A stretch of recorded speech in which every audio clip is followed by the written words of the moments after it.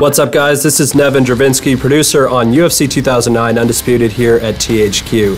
I'm going to give you an exciting in-depth look at our stand-up game, so join me in the virtual octagon to see the most intense, authentic mixed martial arts experience anywhere. Now, the face buttons on your controller give you unparalleled command of each of your fighter's limbs, so you're in total control, creating any number of strings of punches, kicks, elbows, and knees, and you'll hit the face buttons in quick succession to fire off a ton of explosive combos. Playing UFC 2009 Undisputed, you'll be able to deliver two kinds of devastating strikes to your opponent's head, body, or legs. Now, weak strikes don't carry a ton of knockout muscle, but what they lack in brute force, they more than make up for in rapid-fire speed. And while strong strikes don't have the same surprising swiftness, they pack a powerful punch. In this matchup, look at how Brock Lesnar uses a decimating series of weak and strong strikes to pummel the head and body of Frank Mir. Eventually, he causes enough damage to absolutely rock Mir. And this kind of punishing onslaught can end in a TKO or ultimately a victorious knockout for Brock.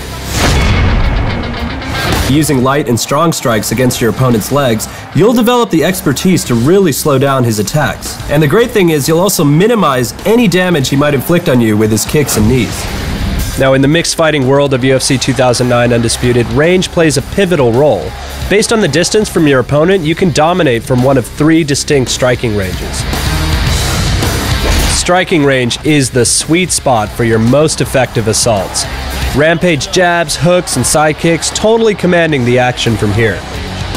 Just beyond striking range, Rampage taunts Jardine from probing range. Now, it looks like Rampage's attacks aren't connecting at all, but with a fierce lunge, he completely surprises and overwhelms Jardine. Probing range can be a part of a very killer strategy. Now, if you like to get up close and personal with infighting and dirty boxing, clinch range is where you want to be. Anderson Silva may be in there too tight to get the full extension on his punches and kicks, but with knees and elbows, he inflicts serious short strike damage. When it comes to defensive play in UFC 2009 Undisputed, it's all about the trade-offs. The game's strike defense is the easiest way to guard yourself. Shielding a targeted area will definitely limit damage to that spot. But watch out, you can't protect the whole body at once. Now, there's also a riskier method of defending against strikes called counter grapples. The timing can be tricky, but if you get it right, you'll stop your opponent's attack in midair. Your counter grapple will result in either a clinch or a sweet takedown.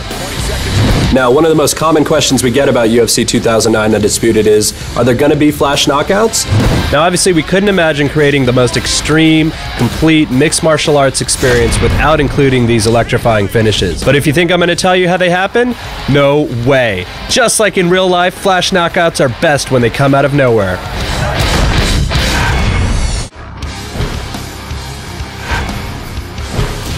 What's up, guys? This is Nevin Dravinsky, producer on UFC 2009 Undisputed here at THQ. Now, on your feet, both players share a pretty much even playing field. Working the ring, both of them can punch, kick, and move independently. But when you bring the game down to the mat, that's when things start getting really interesting. So let's take a look at UFC 2009 Undisputed's ground game. Once you learn to leverage your positions, you'll discover a level of depth in the gameplay like you've never seen before.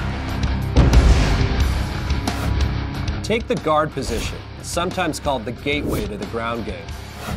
Rashad Evans here on his back with Lyoto Machida trapped between his legs.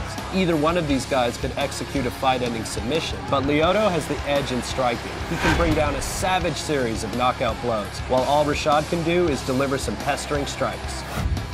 Once you're on the mat, how do you transition from one position to the next? The answer is the ultimate fighting control, an innovative and original control system. Operating the right stick, you'll take total command of the most complete and realistic ground grappling game ever. Transitions move your fighter from position to position.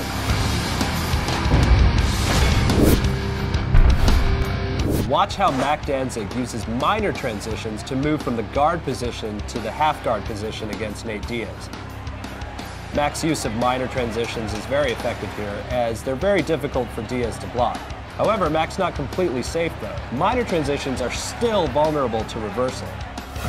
Dan Henderson can quickly move from the guard position all the way to the much more dominant side control through the use of major transitions. That is, of course, unless Michael Bisping tries to prevent this with a block.